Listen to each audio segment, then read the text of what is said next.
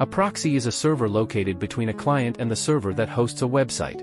We'll call this the origin server. For example, here Wi-Fi server is acting like a proxy server between macOS and Google.com. A forward proxy sits in front of one or more client machines and processes both outgoing requests and incoming responses from an external network, whereas a reverse proxy is a type of proxy server positioned in front of one or more origin servers, responsible for processing and forwarding requests from clients. We are going to make use of Spring Cloud Gateway, which internally makes use of netty server, round-robin load balancing algorithm, and Spring Ribbon.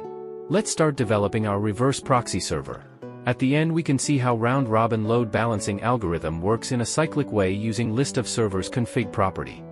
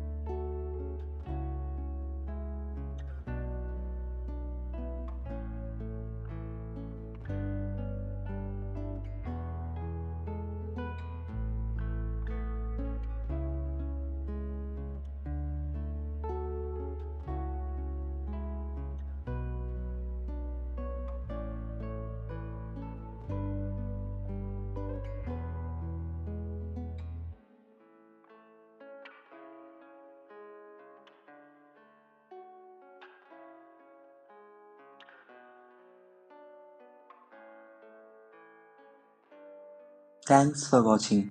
Have a nice day. Jai Hind.